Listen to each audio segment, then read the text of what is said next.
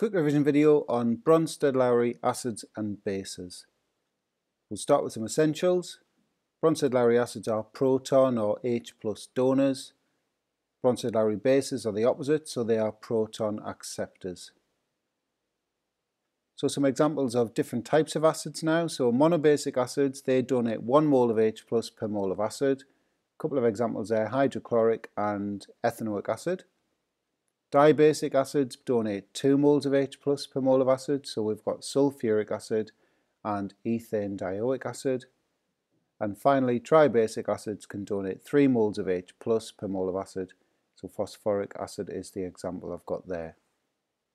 So moving on to conjugate acid-base pairs now, they're defined as a pair of two species that can transform into each other by gain or loss of a proton.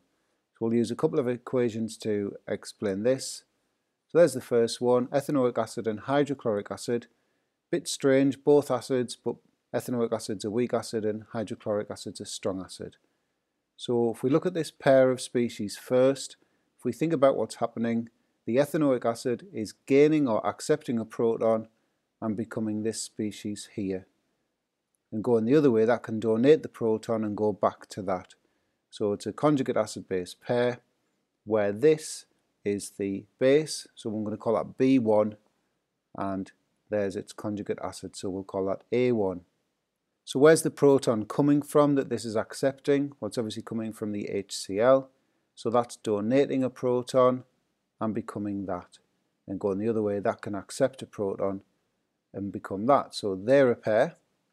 And obviously the HCl would be an acid, so we'll call it A2 now because it's a different pair to the ones, and there's B2. Second example, we've got sulfuric acid and nitric acid. So again, I've picked two acids. This time we're both strong acids, so at the end of the equation we'll be able to say which acid's the strongest. So we'll pick the first pair, have a think about what's happening there.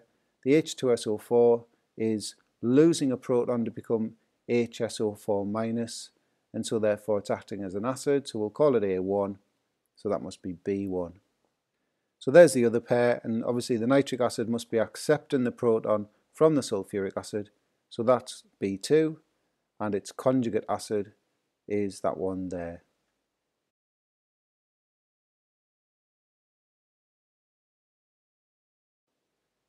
So a couple of things to remember about these. You must have an acid and a base on each side of the equation, and you must have a 1 and a 2 on each side of the equation as well. We'll finish with this slide here, the role of H+ ions in the reactions of acids. And if you think about it, the H+ ion is the active ingredient in acids. So to see it, we're going to use ionic equations. So the first one we'll look at is with metals. So magnesium plus HCl is my example. There's the ionic equation. I'm leaving out the aqueous chloride ions because they would appear both sides of the equation. They're spectator ions, and so we can ignore them. So you can see clearly that the H+ ion is reacting with the magnesium. With carbonates now, so copper carbonate and nitric acid, again I'm leaving out the nitrate ion this time because it's a spectator ion. And again you can see the H+ ions are reacting with the copper carbonate. Moving on to metal oxides now, so sodium oxide and sulfuric acid. There's the ionic equation. We're leaving out the sulfate ions this time. And finally, with metal hydroxides, potassium hydroxide and HCl, well, all of these reactions, metal hydroxides and acids, can be simplified to this one here. So this time the positive metal ions and the negative ions from the acid are being left out.